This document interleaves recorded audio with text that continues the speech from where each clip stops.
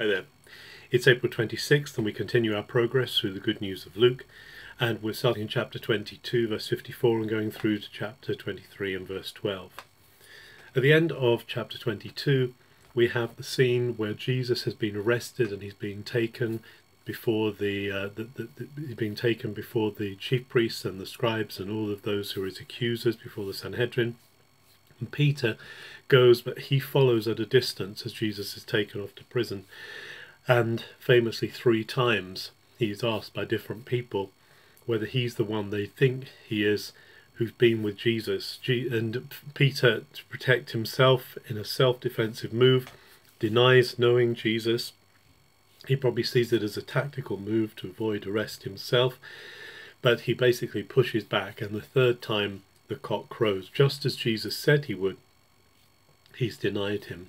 And it says that Peter then went out and in Greek eklavsepikros, he wept bitterly. And but there's one other thing here that Luke tells us that the other gospel writers don't have. They just have this moment of Jesus turning and looking at Peter, and it's as though in that one look Peter sees all of his story but also all of his rescue, and he realizes that he has let down his saviour, he's let down his rescuer. And then the scene moves to Jesus on guard, being guarded before his trial, and the insults and the maltreatment that he suffers at their hands as they hit him and as they say, "Prophesy who hit you." And Jesus is abused and ill-treated by these who are supposed to be guarding him.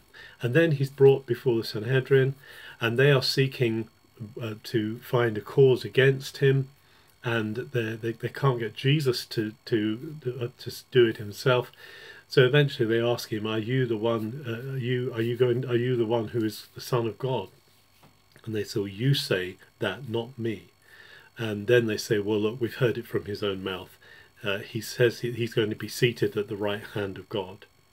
And then they take him to Pilate, and Pilate is a very complex character. He's a very harsh governor. He knows how to do politics. And when he hears that Jesus is not actually a Judean but a Galilean, he sees a way of passing the buck. And so he passes the Jesus judgment over to Herod, because Herod happens to be in Jerusalem on this day.